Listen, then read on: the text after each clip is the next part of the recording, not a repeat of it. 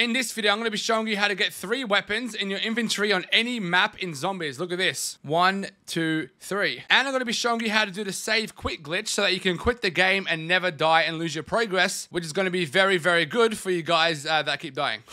And we just hit 22,000 subscribers, so thank you guys so much for you that have subscribed. But if you haven't, which is like most people that watch my videos, please consider subscribing. Turn notifications on so you don't miss out on the future videos. And also drop a like, please. Okay, let's begin. But the glitches, yeah, they don't last forever. Soon they'll be patched, and we'll have to remember that's only until a new glitch is found. Maybe Activision will focus on hackers now. Glitches get bitches in Modern Warfare 2. So to start off, you just need 2 any weapons and go to any ladder on the map. Now, when you get to the ladder, hold the weapon in your hand and then go towards the ladder as you're about to climb it. The same time as you're about to climb it, you pull out your knife. So on PlayStation, you hold R3 and then you see that the knife is equipped when you get off the ladder. That means the glitch has worked. And all you do now is go buy a weapon off the wall while holding that knife. Don't change weapon just yet.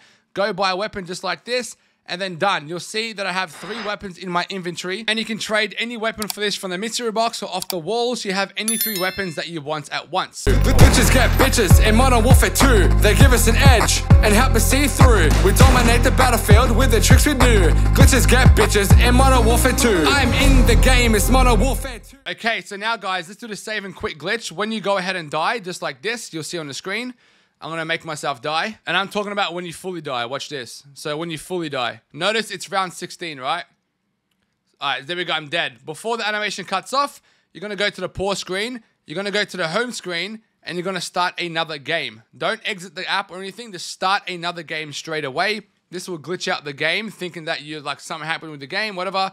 I just use FIFA for this one. Now, when we go back to the Black Ops 6, watch this. All right, now we're back in. We're going to go back to zombies. So as you can see here, last played Black Ops 6 zombies. And then we go to the save file. So go down to save file. And you'll see Liberty Falls round 16 is saved. And you can go ahead and start that up. It expires in 28 days.